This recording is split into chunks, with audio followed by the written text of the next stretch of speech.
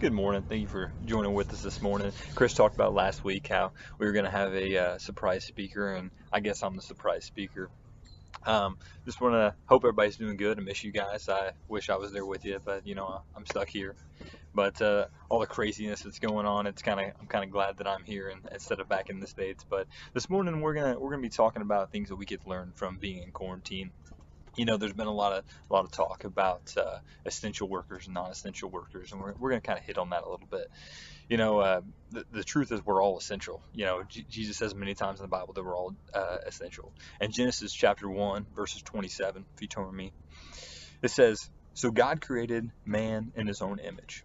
In the image of God, he created him. Male and female, he created them. And God blessed them. And God said to them, be fruitful and multiply and fill the earth and subdue it." He says subdue it.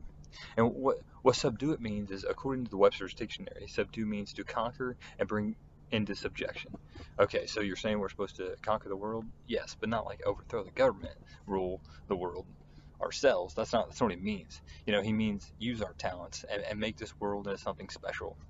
And that's why we have all these different kinds of jobs, and it's so important. Whether you build tires at General Tire, or you cook food, or you teach kids, whatever it is, it's a key part to make this world go round. And God loves that. God likes to see all these inventions and everything being made. Like he enjoys that. I mean, if you invented something and he created us, so he's watching the thing that he create other things, and that makes him happy. It doesn't matter what the government claims you are. It only matters to Jesus what you are, and he says you're essential. With that being said, while we're supposed to subdue this great land, we must work hard and realize we shouldn't just be working for the money or to make ends meet or even to survive. You know, we should work for the Lord. In Colossians chapter 3, verses 23, it says, "Whatever you do, work heartily as for the Lord and not for man." So, some of you guys may be off work right now, and you guys are like, I do not want to go back to work. I can't stand my boss. I can't stand the people I work for. Just, just so you know, you're not working for your boss. You're working for somebody much powerful than your boss and a much powerful position than your boss. You're working for Jesus Christ. Just remember that when you have to go back to work and you're dreading it and you don't want to. Just remember that you're not working for Him. You're working for God. And also, I've seen most everyone has had a lot of time spent at home here lately. There's no school, which means all the kids are going to be at home. And I've seen a lot of posts from parents doing different things and creative things on Facebook, and that's awesome. And I'm glad that everyone's getting to spend good quality time with their families.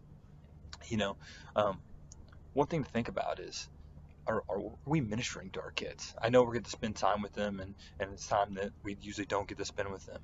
But are we spending that time ministering to them? I mean, there's no churches open right now. There's no school, so you're their only source of life, of showing that light of Jesus Christ.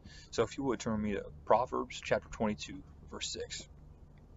It says, "Train up a child in the way he should go. Even when he is old, he will not depart from it." I'm so thankful to have a parent in my life that ministered to me, growing up. My mom was always there. She was a great example to me and my sister.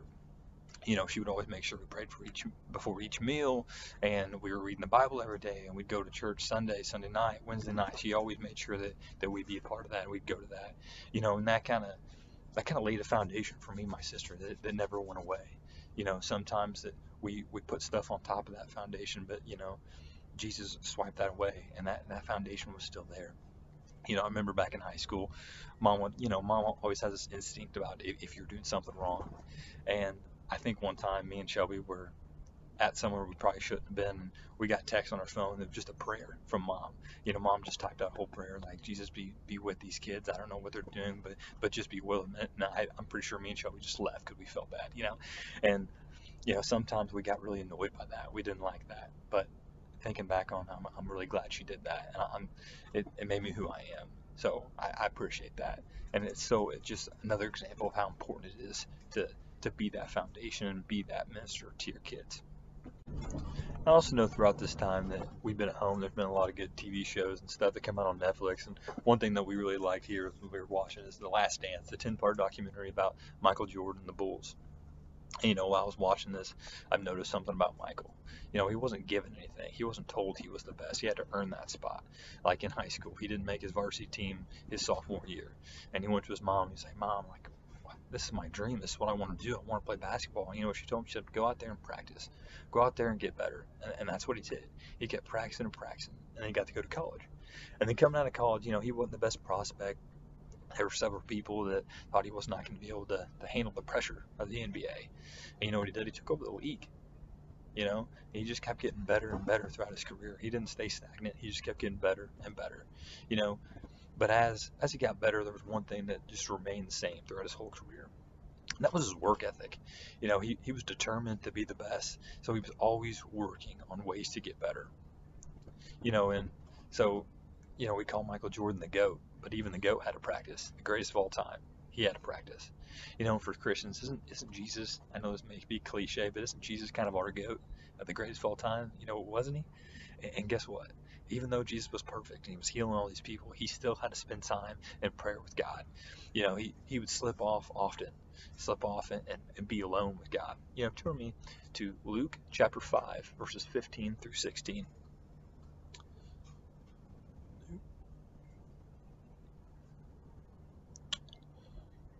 What? 1 second. Okay. But now, even more to report about him went abroad, and great crowds gathered to hear him and to be healed of their infirmities. He would withdraw to desolate places and pray. So he would go in these quiet places and he would just pray. Crowds were lined up trying to see Jesus, and instead of going to see them like he always did, he knew it was important to spend some time with God. I know Chris hit on this subject last week, but it's so important part of our relationship that we need to spend time with God.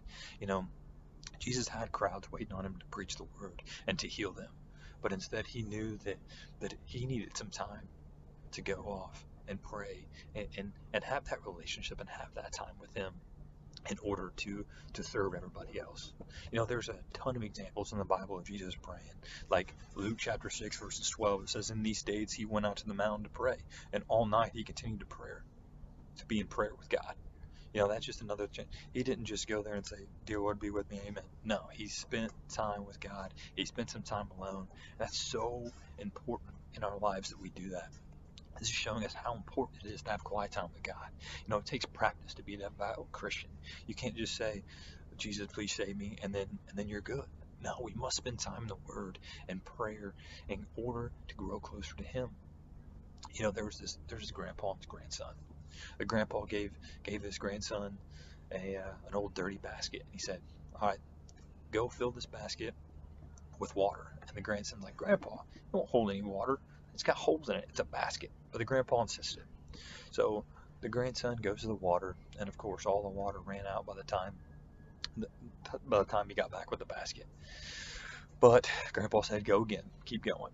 And so he went again, and every time he came back, the water had gone out of the basket. But then finally, after about 2 or 3 more times, he said, Grandpa, this just isn't working. I don't get this. This feels useless. But then the grandpa said, look at the basket. And so the grandson looked at the basket, and it was clean. It was no longer dirty. Sometimes praying and reading the scripture and spending that time with God can feel useless. It can feel like you're just spinning your wheels.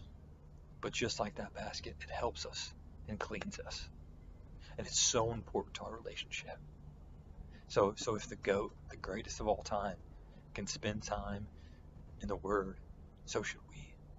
I hope that we can learn from these times and grow from it. I know it's very easy to see the worst in all this situation that's going on, with the quarantine, and then with the COVID, and then once it's finally started to open things back up, now we have these riots and everything, and it's important that we can grow from this season and learn from it, because I think that we need to try our best to take something good out of this season. Thank you for being with us today, and I appreciate. I've heard a lot of people say they're praying for me, and I appreciate that. Keep them coming. I can't wait to be at home and see you guys again. I will hopefully I'll be able to do this again sometime. I miss you guys, and I hope everything gets better back home. Hope you guys have a good day. Thank you.